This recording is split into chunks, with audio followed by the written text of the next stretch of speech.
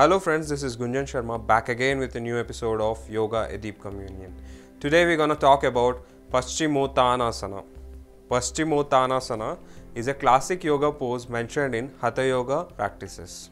The word Paschimottanasana is composed of three Sanskrit words: Paschima, which means west or the back of the body; Uttana means an intense stretch; and Asana, which means pose. In English, it is also called the seated forward bend or intense dorsal stretch.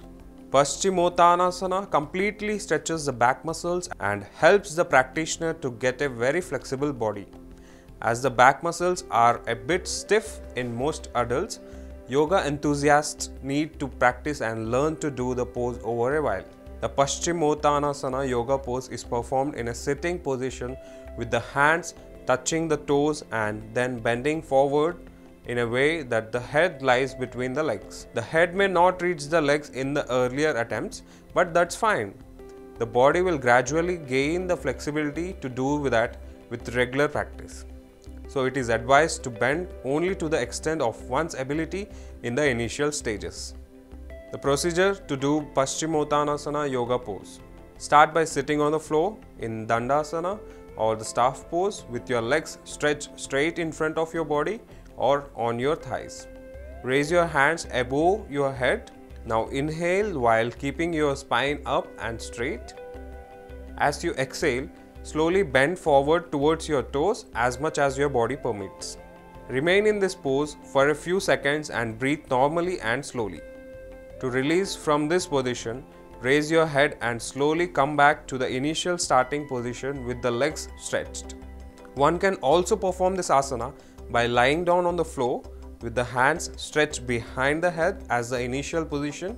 After rising from this position, one can repeat the rest of the Paschimottanasana steps. After the Paschimottasana is complete, it is advisable to perform any asana that involves bending backward as a counter stretch. Here are the common mistakes which should be avoided. While performing the Paschimottanasana, make sure that your knees are aligned and not turned outwards, or else it would reduce the stretch of your hamstrings and the stress will instead fall closer to the joints. Throughout the procedure, the back must remain straight. This helps you to take full breaths. Contraindications and precautions. Although everybody should practice yoga to maintain health and well-being, certain poses are not for everyone. Here are a few points to consider before you practice Paschimottanasana. It is best to get started with this asana under the guidance of a certified yoga instructor. Initially, it is difficult to bend yourself fully. That comes with practice. Don't force yourself into the pose and do what is possible without pain. Your abdomen is compressed during this pose, so it shouldn't be done on a full stomach. Pregnant women can practice this asana but with their legs separated to avoid stress on the navel area and the fetus. They must instead expand the chest upwards. This pose must be avoided if you have injured arms, shoulders, hips or ankles. Avoid this asana if you have asthma or diarrhea as well. In case you have herniated vertebral disc, it is recommended to practice the asana without bending forward completely. If you have hamstring injuries, you can practice this asana by bending your knees instead of keeping your legs straight.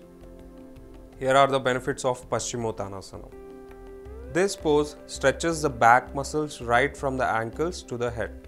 As it contracts the anterior part of the body, the resulting pressure impacts the abdomen and thorax, which aids in enhancing the respiratory system of the body. Moreover, the asana also ensures that the intra-abdominal glands functions well, improves blood circulation in the back and tones up the body and spinal cord, stimulates the kundalini, spiritual energies at the base of the spine, helps in soothing the mind and offer relief from stress, anxiety and depression. Good for kidneys, liver, uterus and ovaries. Alleviates problems like insomnia, high blood pressure, reduces body fatigue, improves appetite, digestion and reduces obesity, offers relief from menopause and menstrual discomfort. So friends, this was all about Paschimottanasana. So I hope this information will be beneficial to you all. This is Gunjan Sharma signing off. Thank you. Have a great day.